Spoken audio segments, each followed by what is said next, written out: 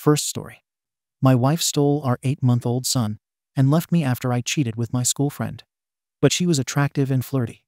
Like every man falls for her. How can I make my wife reconcile? Help me.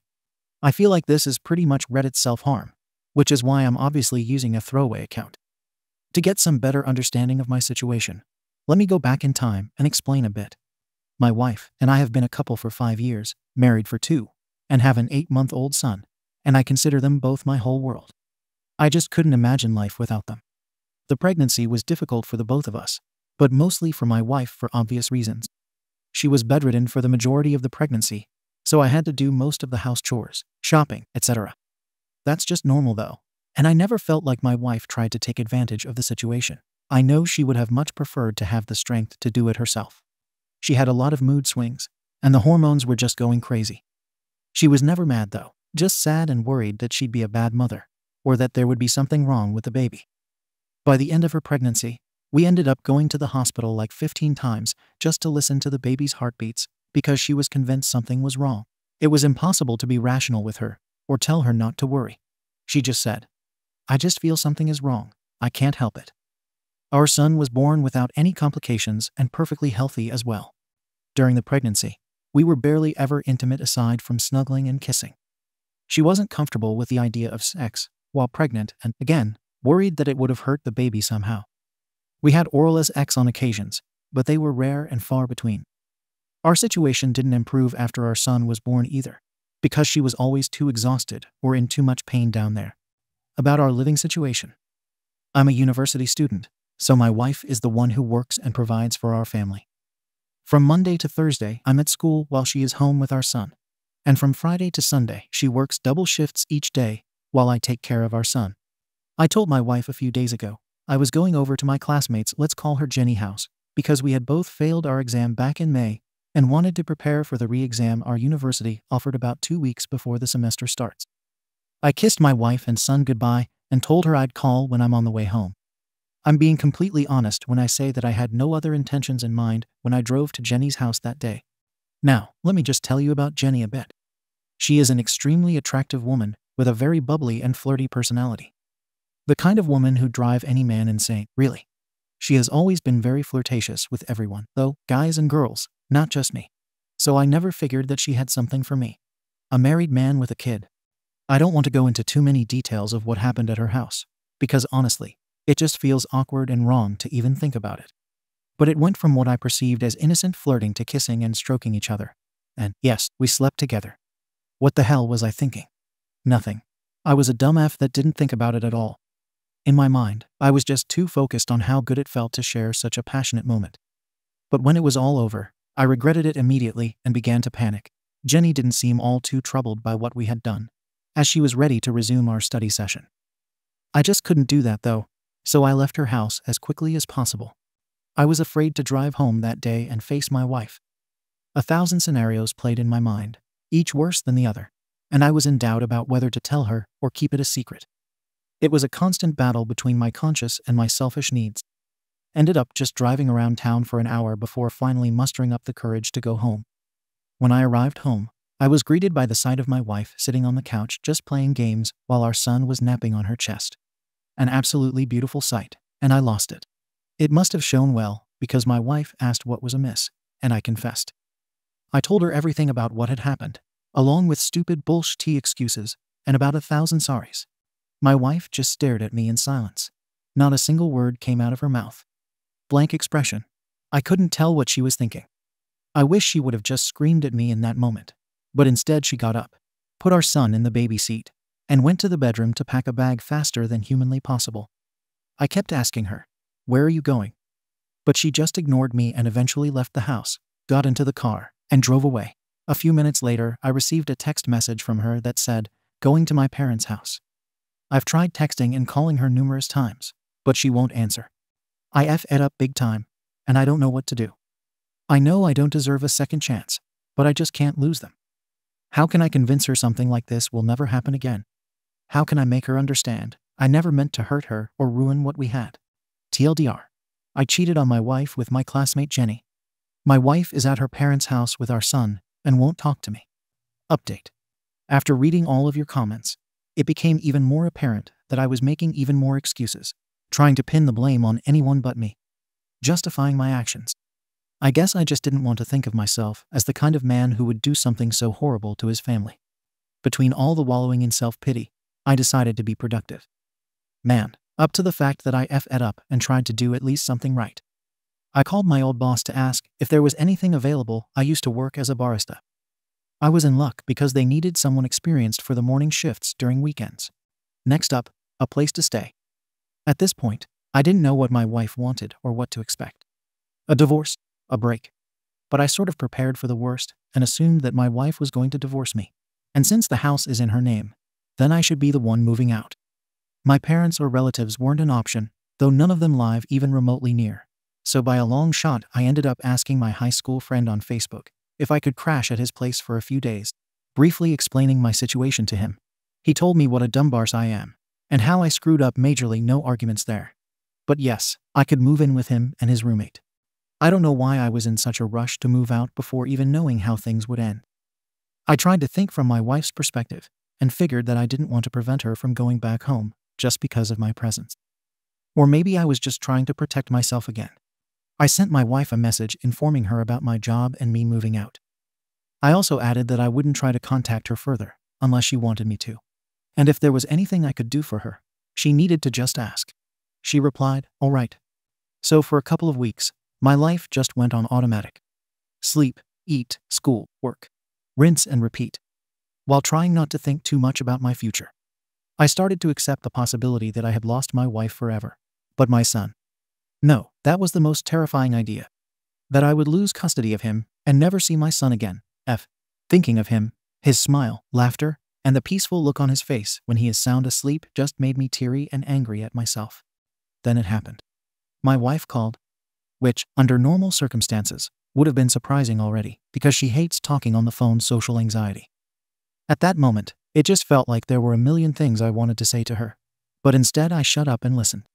She told me, in short, how upset she was, how hurt she felt, betrayed, humiliated, and requested that we meet up in person to discuss matters.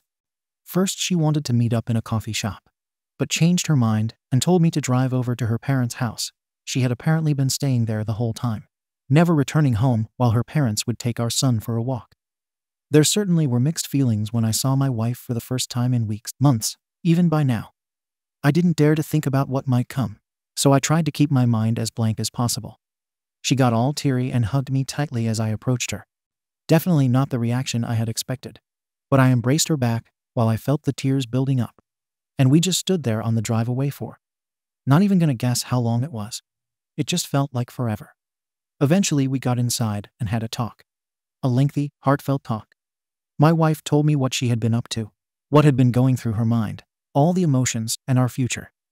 It was clear that her feelings were conflicted, unable to decide whether she wanted to give me, us, a second chance. I had been pretty quiet during our discussion and mostly just listened. But this is when I chimed in and told her that she shouldn't feel obligated to give me a second chance just because of our son. This may sound a bit weird and contradicting coming from me, but I just really felt that if my wife was going to give me a new chance, it should be because there is something salvageable, not because of possibly guilt. She completely agreed and said that while she hasn't forgiven me, she wants to try again. It was pretty interesting how she worded it, because she said something along the line of, "I am giving up this old relationship.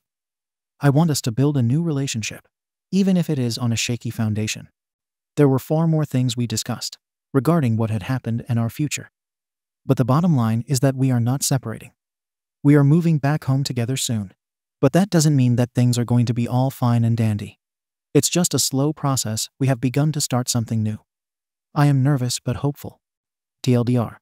Moved out, got a weekend job. Was pretty much prepared for my wife to leave me when she decided to give me a second chance. Comments. Papajuro. Side question. If she cheated on you, with the same circumstances as your infidelity, would you forgive or leave? OP. If it was physical cheating, I could most likely forgive. But if it was emotional cheating, I don't know, that'd be a lot tougher to deal with. Second story. My pick-me-arse ex-best friend seduced my husband and stole him, ruining our marriage. So, from the bottom of my heart, F you, you home-wrecking bee. May you face all the failures in your life. I'm sure you're wondering why all of a sudden I exited every group chat you are a part of. Why you can no longer find me on social media. Why even with your birthday coming up, Christmas passed, New Year's passed, Valentine's Day passed. You haven't heard a effing word from me. My husband is in love with you. You and him have ruined my life. I've loved you since we were toddlers. I barely remember life without you. We're 30 years old, and your insecure arse put your own confidence boosts above our friendship. You're one of the most beautiful girls I know. We tell you that every effing time we see you. The girls and I tell you how gorgeous you are and how it's insane that you won't date or too scared to date. Regardless of how I side-eye at you wearing certain SHT around my husband when we're supposed to be having casual get-togethers, I still tell you that you look amazing. And even though it irks me at how you wanna play drunk B, I'm the lightweight, and it took 20 watered arse down shots for me to get buzzed. But all of a sudden you're wasted after 5 shots. B, please, and start to remove clothes in front of him. I still tucked you in and tried to take care of you. My husband admitted he gets your vibe, and he can't get you out of his head. That he thinks that for the last 2 years, he has been falling for you. You. The last time you were here for Friendsgiving, you and him locked eyes for a second when we were eating. And you took it upon yourself to start sucking some chips like if you were blowing a cork as you sat across from him. We were all like, okay, now, B, damn, why are you eating it like that? And you just acted like, what? As the night progressed, everyone kept drinking. But me, because I wanted to stay as aware as possible. I watched how he stared at your dance and how uncomfortable he got when you told your SHT blind date story. You took it upon yourself to start talking about your breasts in front of him. And you shook your arse in his direction as he walked by you to a song that wasn't even an arse-shaking song. Those next few days here were awful. I interrogated him and asked him what TF is going on with y'all, because that SHT wasn't okay. You've done lots of pick-me arse SHT here like wearing a maxi skirt. But somehow that SHT would raise itself damn near to where we could all see your underwear, and you not pulling it down but complaining you're cold, like undressing halfway through my house while asking me for comfy clothes. And when I was like, girl, what are you doing? You played dumb. But you've never been so effing disrespectful like that night. He would swear on God and on his mom, his life, our kids, that he only wanted me and that he only loved me, that you weren't SHT to him, and that you were nothing but the stupid one in my friend group, that he couldn't care less about you. Liar. I was irritated with you and didn't reply to anything you would send because I wanted you to ask me what was wrong.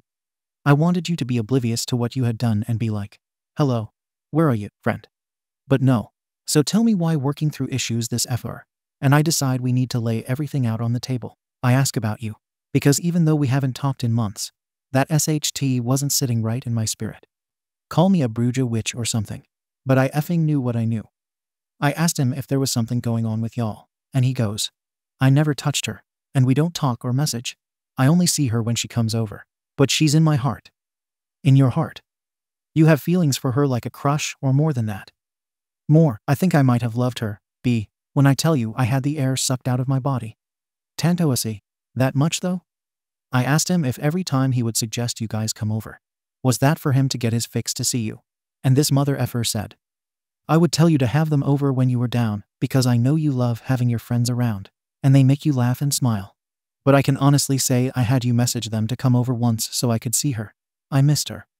Insert my immediate sobs. I got up and went outside on a walk, because I felt like I was going to have a panic attack and throw up.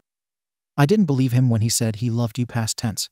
So when I got back, of course he's on my arse trying to smother TF out of me, even though I kept telling him to leave me TF alone. And he's trying to hold me, wanting to apologize, and I keep saying, okay, but you're in love with her present tense. Till he eventually started changing the wording and stopped saying loved and using love. He said, believe me, I hate that she's in there. I hate it.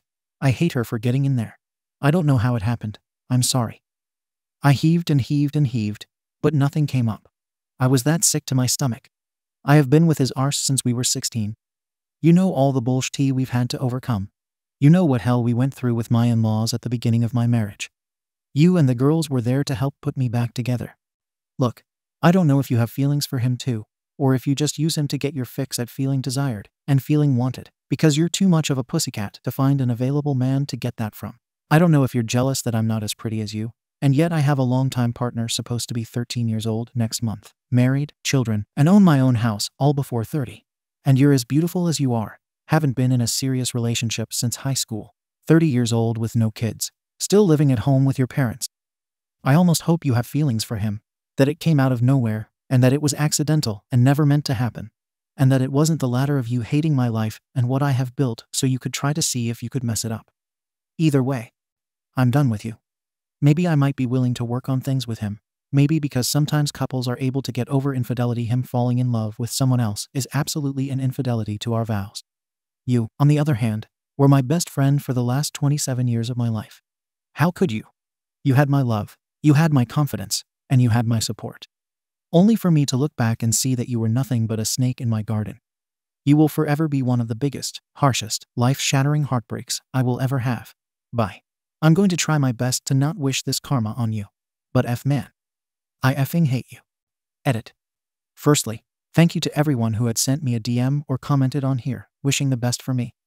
Some of y'all, especially in my DMs, have really made me laugh and have brought me out of this Category 5 hurricane volcanic monsoon ball of rage and sadness I feel. Even if only for a few seconds. Thank you. I dearly love to laugh. While I feel like I'm drowning all on my own, so many of you have been in similar situations. And that truly, truly pains me that anyone else has ever felt this darkness I feel right now. I wouldn't wish this on anyone except maybe these rat SHT people. And even then I feel bad for wishing bad on someone. The same healing y'all wish for me, I wish for y'all. Secondly, to all the people who are continuing to call me out for focusing on her, rather than talking about his role in this. Read the title. This is specifically meant for her. I don't have to write my truths and feelings out to him here on Reddit, because he's getting that SHT to his face. I don't have the luxury of cutting him out and ghosting him the way I did her because we share the same house, we share the same space, and we share the same kids. I'm forced to deal with his being in my presence, and he's forced to deal with my rage head on. So all of y'all that want to minimize what he did because he didn't touch her can feel sorry for him, because I sure don't. I have zero intentions of letting her back into my life or ever seeing her within my reasonable control ever again, regardless of how my marriage plays out. If I pick up and find another man in the future, I would never be able to have her around my home comfortably again. And after all of this, I think I deserve that peace. This rage-hurt vent was targeted towards her because she deserves to see her roll dead on and carry that weight on her effing back. She doesn't get to put her load on him because she knew what she was doing. She has to carry what she did to me all on her own. The same way he has to carry what he not only did to me, but what he did to our family all on his own. One day I will have to forgive this man, even if I leave him, because we have children to raise. My time with him will never be done because of them. Romantically, I don't know if I'll ever be able to deal with his arse ever again, but I will eventually have to get to a point when I can at least be cordial and platonic with him for the sake of my children. I will have to bring myself to forgive him so that I can continue to try to raise my children in a stable family life. Even if it's a broken family, that's what they deserve out of me.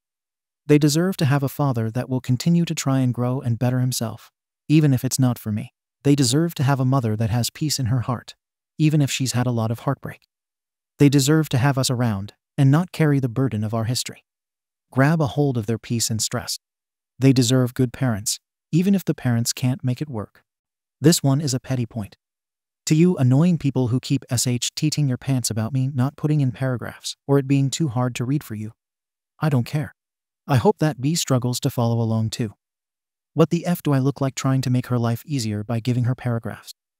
One day I might not wish her harm, karma, or any bad juju, but my petty arse will probably always wish these effers every little minor inconvenience in life, like having to read a wall of text. Lastly, some of you have pointed out my comment history, where I talk about having other issues with my husband quite a few months ago.